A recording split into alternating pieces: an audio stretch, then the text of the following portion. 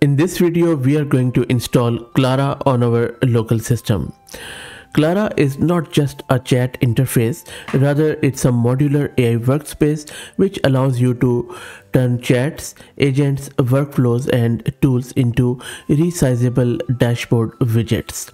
You can run it on Windows, Linux and Mac, but we are going to run it on Linux. This is Fahad Mirza and I welcome you to the channel. The good thing about Clara is that it is all open source, MIT licensed. Would be good if it is Apache too, but let's see. It has got built-in automation because it comes with an native N8N style flow builder. You can also build and run agents with logic plus memory, plus you can have Comfy UI integrated with gallery view. So if you look at it, what the creator has tried to do, he or she has tried to integrate a lot of features into one tool, all running locally. You really don't need any backend. You don't have to get any API keys if you just want to run it all local. So let's get it installed and we will see how it works. There are three ways of getting it installed.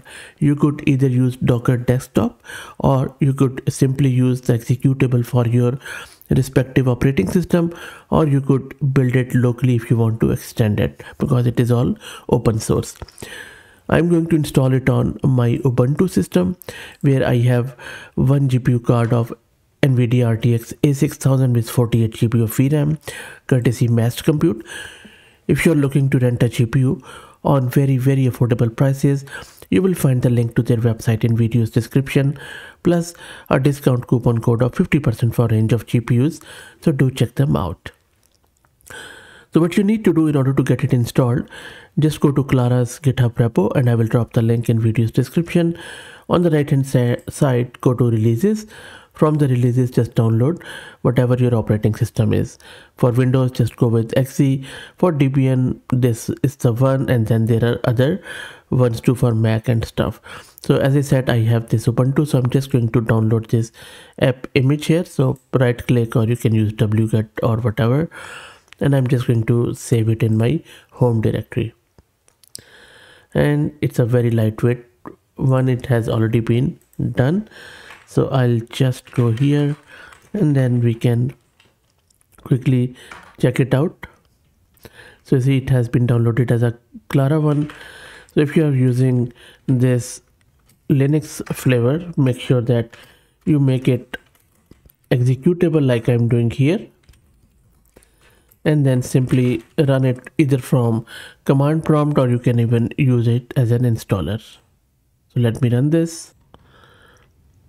So first time when you run this, it just pulls all the backend and stuff. So let's wait for it. It tries to be a self-sustained application, which is always good. You don't have to worry about a lot of prerequisites and stuff. And after downloading all the prerequisites, it seems Clara application is ready. I have just made it bigger, and these are some of the features. As you can see, that privacy, visual app builder and all that stuff, which I already mentioned, but we will also be checking it out. And then first up, you can simply click on this discover, and then it is going to give you this stuff here, and you don't really need to do it, but let's do it for the sake of it. I'm just going to fill in some of the application. I'll just say for now, I don't think so it is necessary, but I'll just go with the dark mode. And now this is the thing. So I'm going to use it with Ollama. Ollama is one of the easiest and fastest tool to run large language models locally. If you don't know what Ollama is, just go to my channel and search with it. I have done more than 1,000 videos on Ollama. If you have never installed it, just click on this download. For Linux, run this command. For Windows and Mac, just download this exe, and that is going to download the Ollama for you. So I already have Ollama running, and I have, I believe, few of the models already downloaded. So if you don't have any model, just go Ollama and then run or pull model name like this, and that is going to download the model for you and run it on your local system, just like I already have this Qwen 3, Mistral and Llama 3. So I'll just go back to the application, and this is the local host and default port of Ollama. You can click on test, which is always good to test from here. Config URL, I don't have config at the moment as I am in Australia, so I can select my time zone quickly if I could do that, and then just launch Clara from here. There you go. So the Clara is launched. You can start chatting, you can manage agents, automation, and a lot of other stuff you can do. So for instance, if I just click on start chatting, so I don't have a vision model. So this is, I don't know why it says vision model. I don't have vision model, so I'll just go with Qwen 3. And then this is a tool model. I'll say maybe Qwen. I think Qwen is a tool model. And RAG model, let's go with Qwen 3. It's quite good model. And then you can save it, and then it's just become a chatbot. You can just start chatting with it,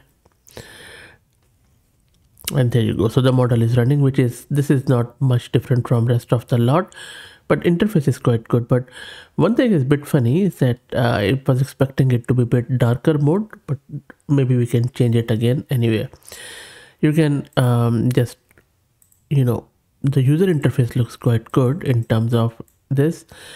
There are a lot of bugs still because I think it was just released. As you can see, it shrinks, but it doesn't expand back. Anyway, it doesn't matter. Now, one of the things about this tool is that it is widget oriented. So if you go back to the home, you will see that you can build your own stuff here. You see on the right hand side, there is an add widget, which is blinking. As I said, there are a lot of bugs still, but hopefully the creator is going to fix it. So there are some system widgets, which are already there. There are data widgets where you can web hook the data.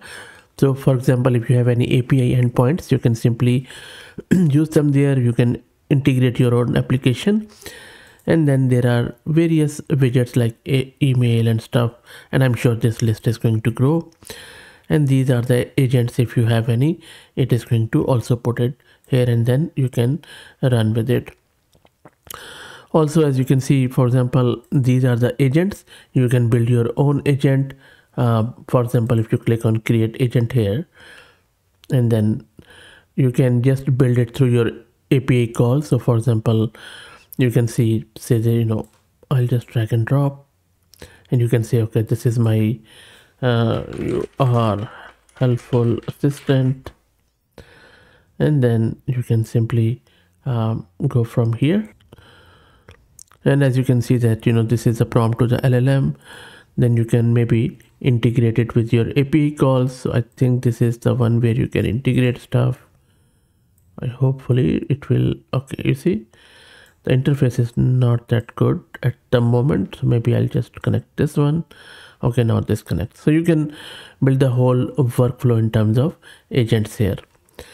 And of course you would need to have those respective models. You can even create your own CSV file and static text. So you can build the whole workflow as per your own use case. So if I go back to app here, these are the N8N sort of workflows where you can also get it from their store, which I don't think so is enabled yet.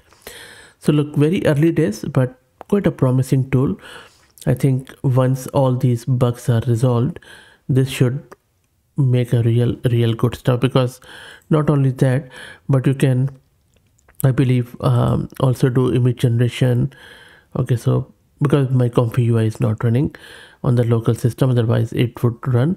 So you can integrate config UI. So instead of running config UI in a separate interface in chat with your model in another one, RAG in another one, you can simply use it in the same console. So for example, if I click on start chatting, you see at the bottom you can add your document. You can even use code interpreter like we have in a lot of other models. You can, if you can enable the RAG here. I just clicked on it. You can even do the voice input. I'm on my VM here, so my microphone doesn't work. Otherwise you can even do the voice input here. You can add any of your documents, so just you can add document which will just be attached here. This is another fun thing.